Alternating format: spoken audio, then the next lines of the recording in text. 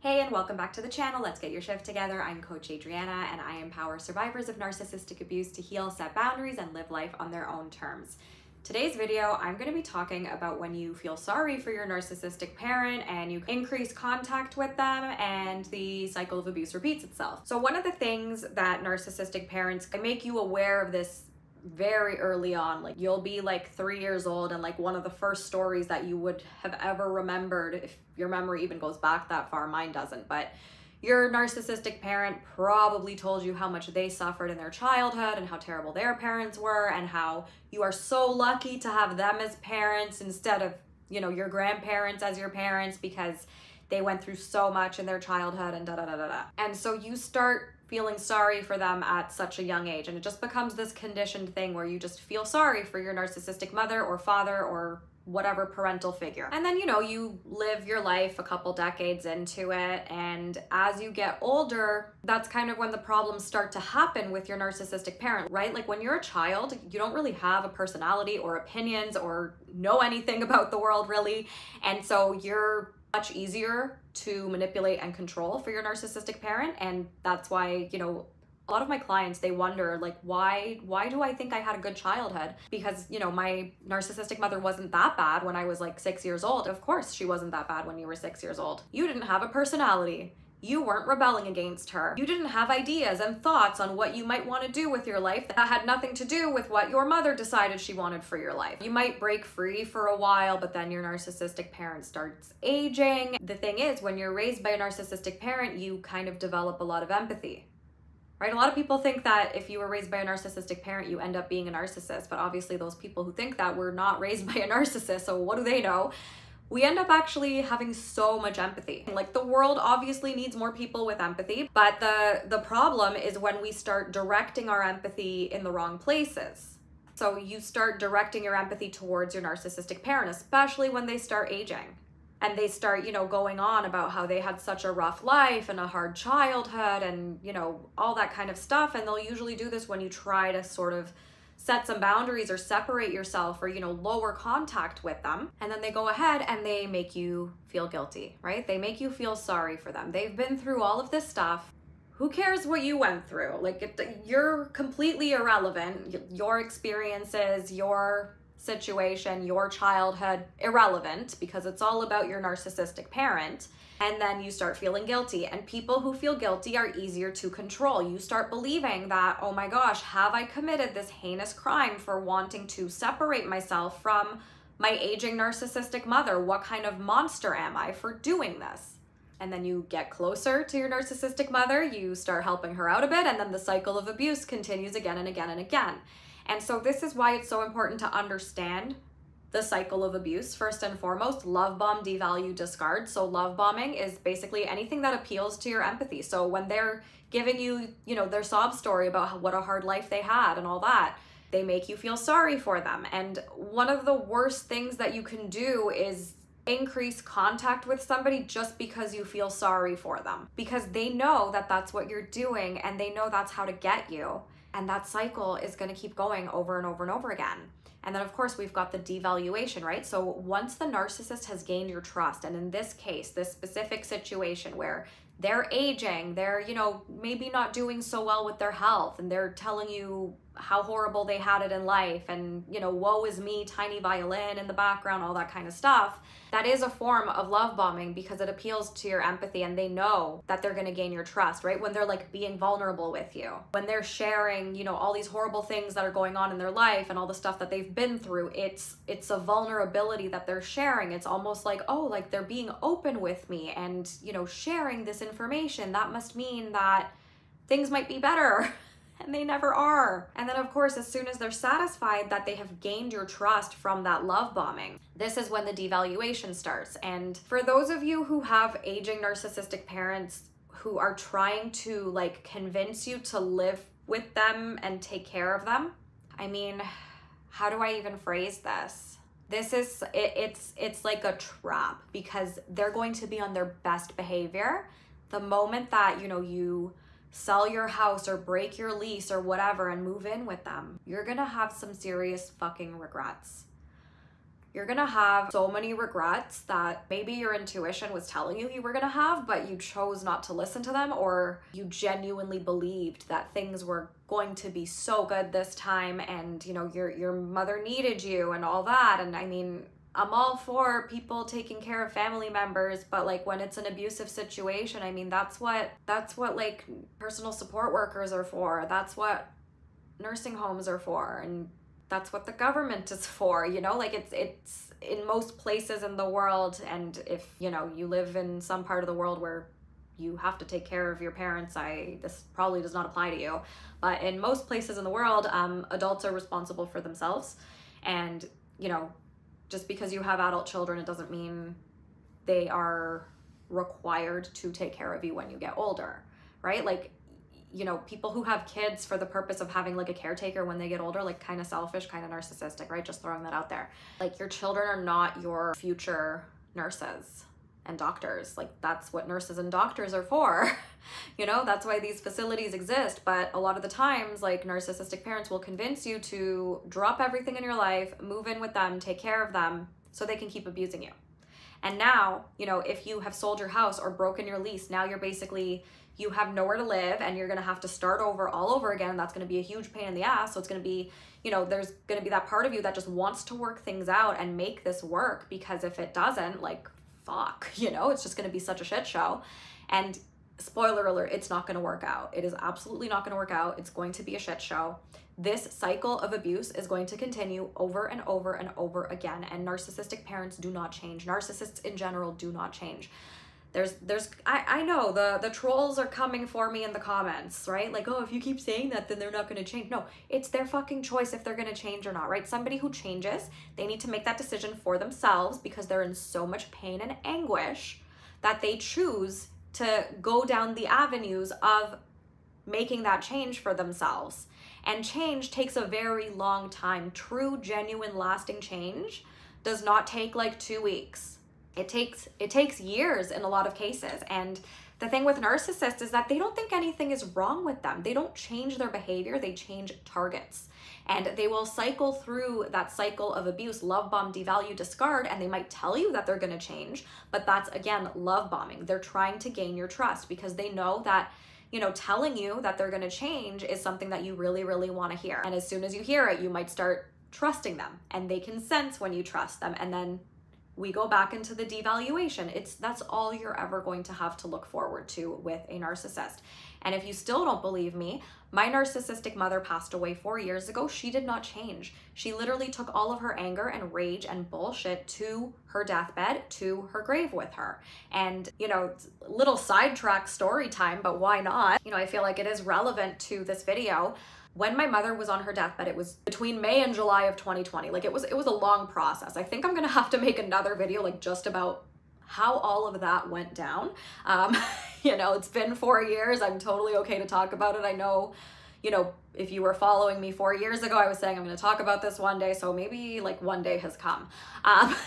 Anyways, when she was in the hospice, like, you know, really like on death's door, like it took her like 7-8 weeks to die. Like it was a whole thing. She did not eat or drink that entire time. Like, you know, she was eating ice cubes here and there. Sorry, she didn't eat that entire time, like those 7-8 weeks. Like, I don't know, like she wasn't on any IVs or anything. I don't know how this was scientifically possible, but anyways, she kind of like couldn't even really drink. Like, she would have ice cubes and stuff like that. She couldn't talk. She looked past you. She was actively dying, like literally on her deathbed, actively dying. No energy to eat, no energy to drink, no energy to speak. But she had the energy to give me the glare, right? And you know the glare. You know exactly the glare I'm talking about. That glare that your narcissistic mother or father, or, you know, even if it's a significant other, you've seen that glare from any given narcissist in your life, where they just look at you with so much disgust and hatred, and like their eyes are empty. It's like there's no soul. They have those dead, like black eyes. Doesn't even matter if they have like, you know, very light colored or like blue eyes. They go black, and it's so creepy. She did that on her deathbed. And the nurse at the hospice was standing right beside me when this happened. And she even said to me, like, she was the first one to say something. And she literally said, like, holy shit, is that what you had to grow up with for your entire life? And I was like, Yeah. And she's like, wow, I am so sorry you had to go through that your whole life, and I completely understand why you've been estranged from her. And that was like the first medical professional that was even validating at all during that whole thing. And I really think I need to make a video on this whole topic, on like, you know, my mother dying. So leave a comment if you want me to make that video, and if I get several comments, I will make that video. If I don't, I will assume no one wants that video. So why waste the time making it if no one wants to hear about it? So please do leave a comment if you want to hear about it. And yeah, basically to my point, they don't change. They will manipulate you in any way that they can appeal to your empathy to make you feel sorry for them and make you feel guilty. Because when you feel guilty, what's the first thing you want? You want to stop feeling guilty. So you're more likely to act on that guilt by making a decision and taking an action that is going to benefit your narcissistic parents. So let's say you're being guilted into living with your narcissistic mother. Like this is like a worst case scenario kind of thing, right? It could even be something little like visiting your narcissistic mother once a week or whatever, right? But let's say you're being guilt tripped actively by your narcissistic mother. She's saying, oh, I went through all this stuff, like my life's so hard, da da da da da. And here's the thing, your life was hard too. You were raised by this bullshit. And are you going around actively trying to sabotage other people's lives and, you know, completely deteriorate their mental and emotional health? I'm gonna go with no. And like, why is that so easy for you to not do? You know what I mean? So somebody having trauma is never an excuse for abuse. Okay, like this is gonna be an extreme comparison, but I mean, if a murderer murders somebody, is it okay that they did that just because they had a hard childhood? No, they're still gonna go to jail if they hopefully don't have a corrupt legal system wherever they live. But you know what I mean? Like it doesn't, whatever somebody has been through in their life does not justify or excuse disgusting, abusive behavior that literally harms your life. Being raised by a narcissistic parent is like murder of the soul, in my opinion. Like they bring you down so much, and like even being in a relationship with one, but honestly, like being raised by one from day one, like you didn't have a shot in hell. And you had no choice. Like this is just the cards that you were given. And thankfully, you figured it out. Even if you haven't fully figured it out, you're watching this video, so you're figuring something out. So way to go. At least you figured something out, that like this whole situation on how you've been living your life is just, it's not normal, and you've been so conditioned and brainwashed to believe it was normal. You actually have the power to change that. It's not an overnight thing, but you can totally get there. And if you are interested in the first baby steps on how to get there, I do have a free quiz at the link in the description. Check that out, and the results are going to give you actionable steps and information on how to start that healing journey, and you'll have like actual useful tools that you can start using as soon as you take the quiz, and it's free. So I would definitely encourage you to check that out. But anyways, back to what I was saying before, you want to stop feeling guilty when you feel guilty and you're being guilt tripped. So you might take an action. And the thing is, when we make decisions in an emotional state, we make bad decisions. So if you're making a decision in a state of guilt, you're gonna make a bad decision, right? So if your mother's trying to convince you to go live with her because she's getting old and she needs your help and things are gonna be different this time, and you know, she'll do anything that you want, whatever. And you know, she had such a bad childhood, and if you don't do this for her, you're horrible and ungrateful and whatever, right? We all know the song and dance. You might make a decision by acting on that guilt to sell your house or break your lease, go live with her, and then everything that you've ever worked for in your life is gonna go to shit because you felt too guilty to do something different. And this is why it's so important to process the guilt. This is why I always talk about the emotional work, because when you process the guilt, and if you are interested, I have a 5-day guilt detox. You can find it at the link in the description. It's only $7. You get lifetime access. You can start it literally today, and it's going to help you to not be controlled by guilt from your narcissistic mother or father or whoever the narcissist in your life is. And basically, once you get to that point where you are processing guilt instead of acting on guilt, it's going to sort of be a mindset of like, here's basically a preview of like what you can expect if you start processing your emotions and processing guilt instead of acting on it. It's going to be like, I feel guilty. I'm noticing that I'm feeling guilty. I'm getting curious about the fact that I'm feeling guilty. My mother's telling me I need to move in with her, otherwise I'm a bad person.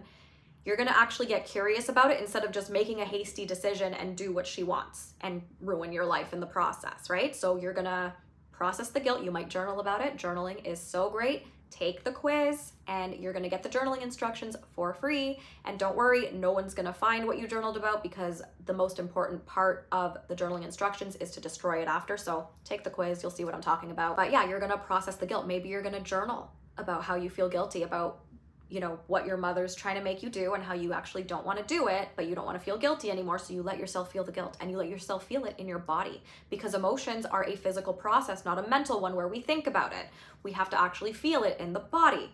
And that's something that I go way more in depth about in the 5-day guilt detox. Again, it's only $7. You get lifetime access and you can literally get started today. So check that out, the link in the description. And then, you know, once you kind of journal about the guilt, you're gonna sit with it. You're gonna notice what it feels like in your body. The intensity is gonna go down. That's you literally releasing the guilt from your mind-body system. And guess what happens when you release the guilt?